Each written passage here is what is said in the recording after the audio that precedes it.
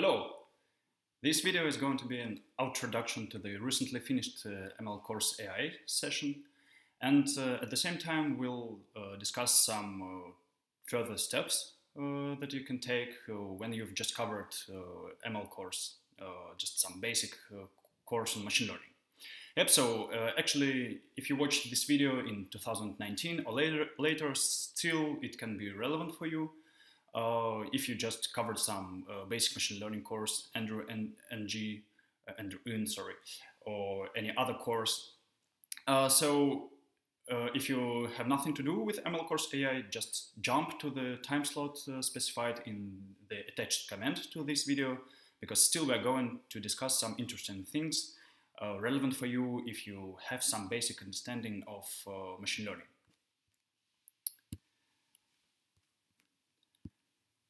Okay, so mlcourseai and further steps when basic ML is covered. So first, some words about mlcourseai. So actually started in spring 2017. Well, we just announced that we're going to write some papers, some articles on haber.com, Russian IT community blogspot. So we actually expected just several guys sitting with laptops and making our assignments. In the first session, actually, 520 people started with assignment 1, about 120 finished. So still it was sort of a massive open online course, so we needed to automate some things. Then 2 years, almost 2 years passed, and the latest session in fall 2018 was much larger, actually. So more than 7,000 people actually registered, but let's count those who did assignment 1. So now it was more than 2,000 and around 400 finished.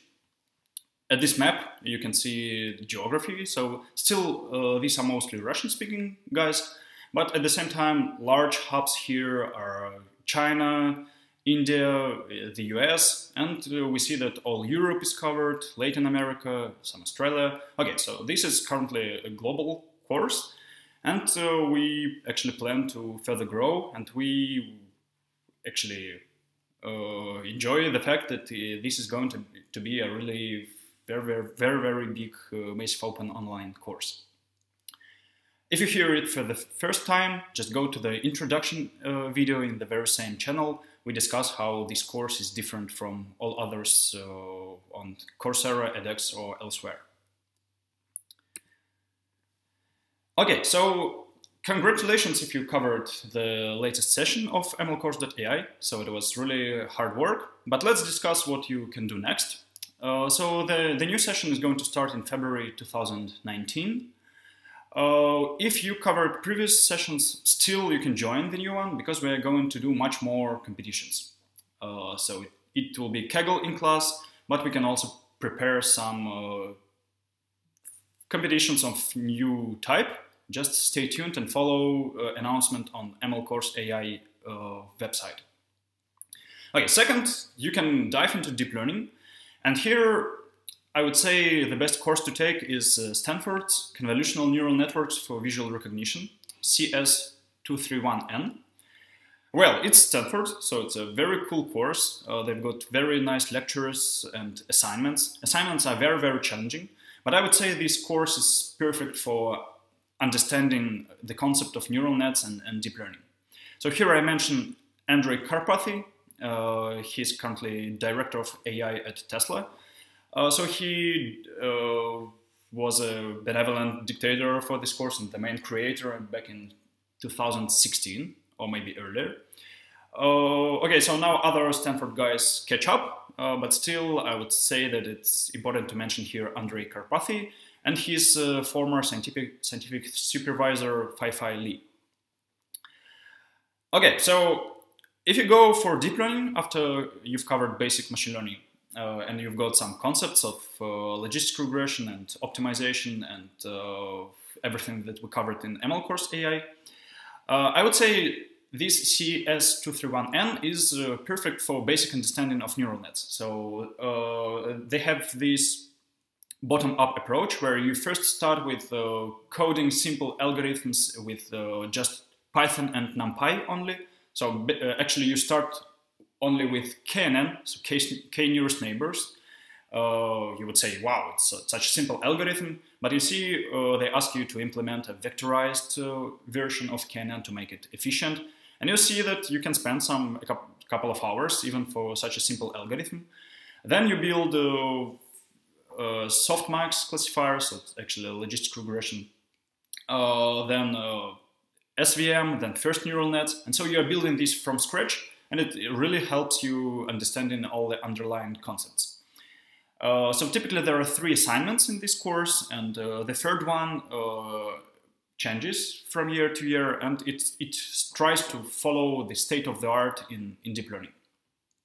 Some alternatives are fast.ai, mainly supported by Jeremy Howard. On the contrary, their approach is from top to bottom. So they first start with just 3 lines of code, implementing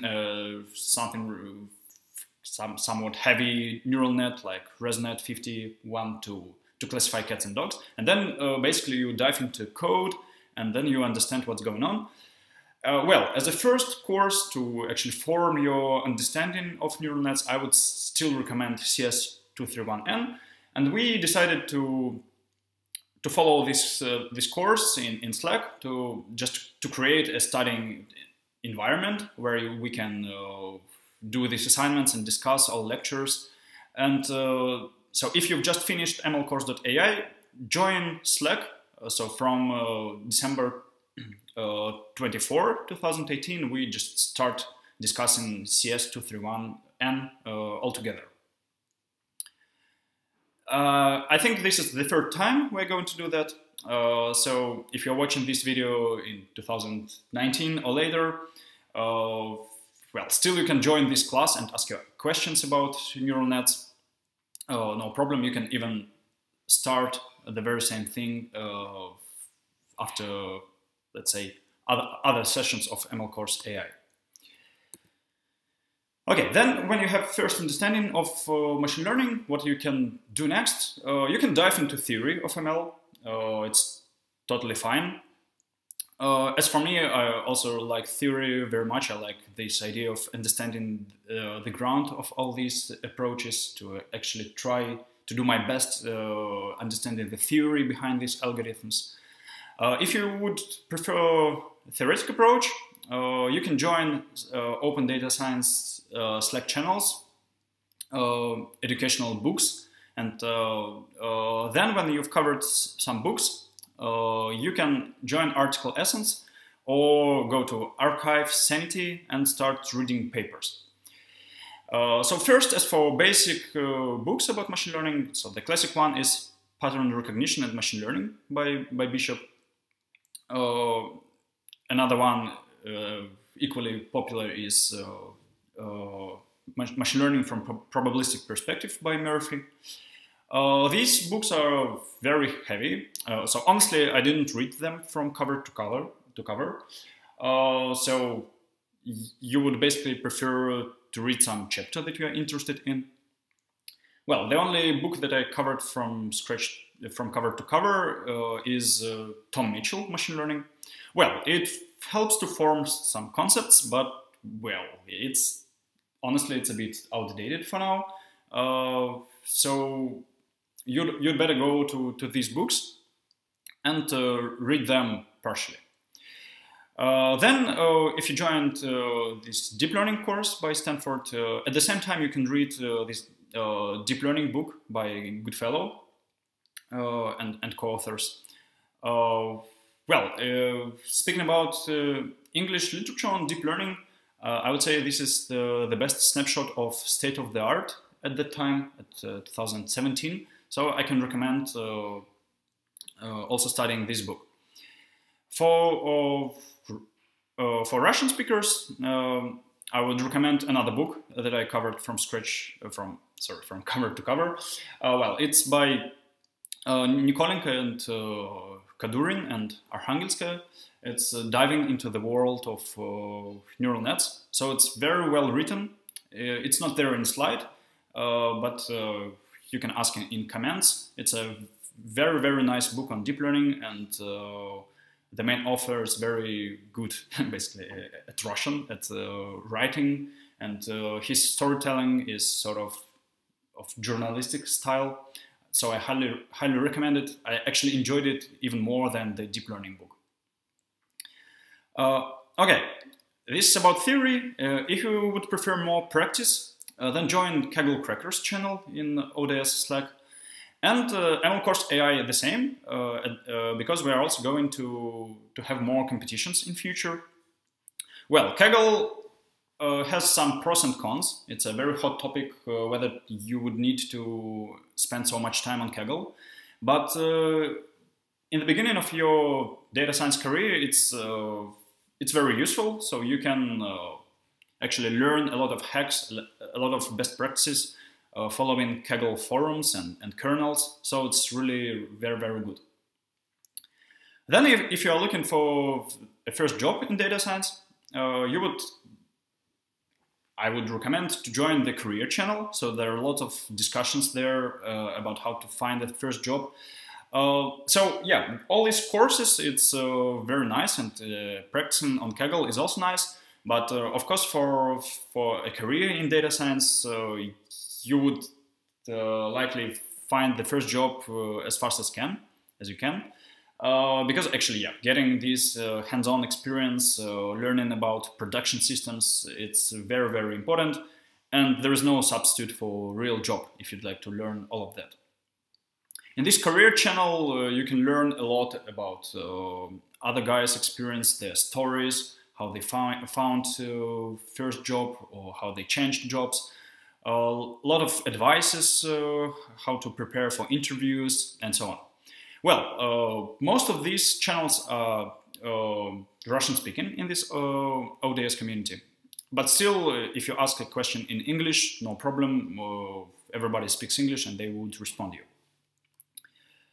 So to find this first job, you would prepare for interviews, and at the same time, having a pet project is also very cool. So what you can also do next is preparing a pet project. This is going to be some manifestation of your work, some, I would say, proof of work. As an example, I would show this digit recognition project done by Andrew Lukyanenko, in Slack, his art gore.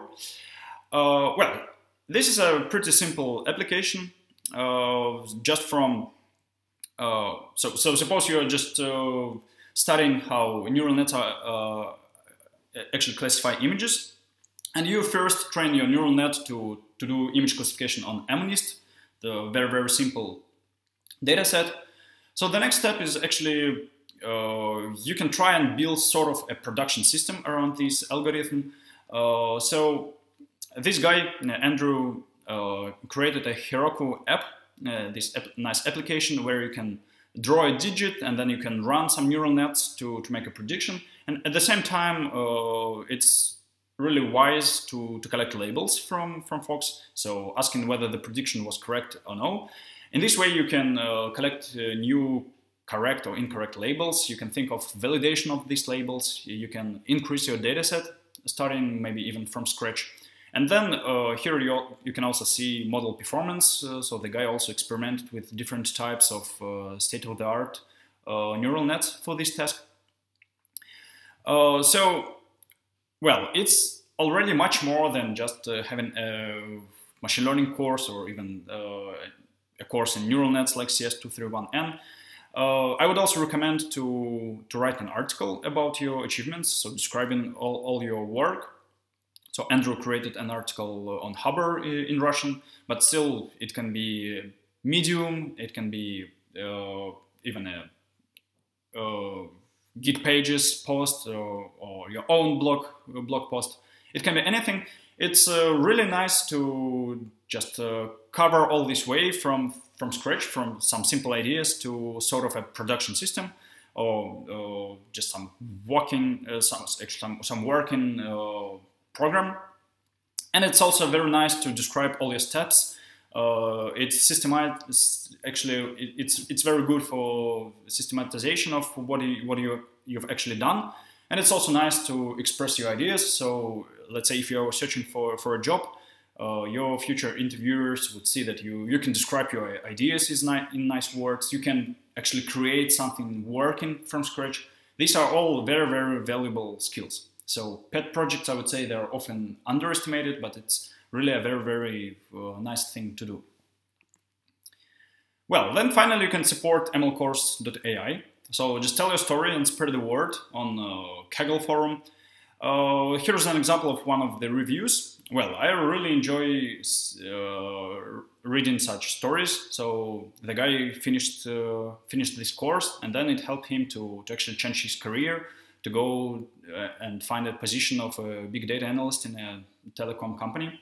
So in Russia, it's one of the 3 largest telecom companies. Well, I really enjoy having such a feedback that what we do is very valuable for people, can help them change their career. So it's, as you see, there's a lot of math in the course, and well, as for me, I enjoy math very much, especially applied math. So the course is very cool just for you to train your brains to understand something better. But at the same time, as you can see, it can really help in building your career. And that's why I'm not humbled actually to remind you to make a donation. So we've got a Patreon and Ko-Fi. So depending whether you would like to support monthly or make a one-time donation.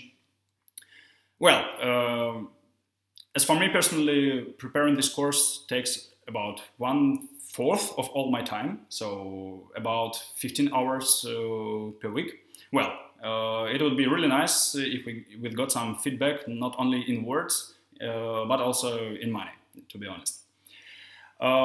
So you can choose a monthly support or Ko-Fi, just a one-time, very easy support. We would really appreciate it. At the same time, you can tell your story and spread it in Twitter, Facebook, LinkedIn, anywhere. Just if you've covered the course and maybe you are convinced that this is the best machine learning course from practical side, well, if you are convinced in that, just tell your friends, spread the word, help us grow further. And of course, thanks to all the mlcourseai team. So some faces are here on this slide, but overall, more than 100 guys already participated in the creation of this course. And for all of you, okay, see you in class CS231N. So the next step for most of you will be diving into this magnificent world of neural nets. So I really encouraged you to first have a good sleep after this course, because it was really tough. And then in New Year, just go and dive into this CS231N. You actually don't need a lot of background there, so if you've covered mlcourse.ai, it's totally fine. But be ready for hard work. Assignments are really meaty, really challenging. But in the process, you'll be uncovering these all mysteries of neural nets, so demystifying this magnificent world of neural nets. I think it's worth it. And that's it, okay? So good luck to all of you. It was nice actually teaching you in this mlcourse.ai, and I'm not saying farewell, so see you in CS231N. Yep, good luck.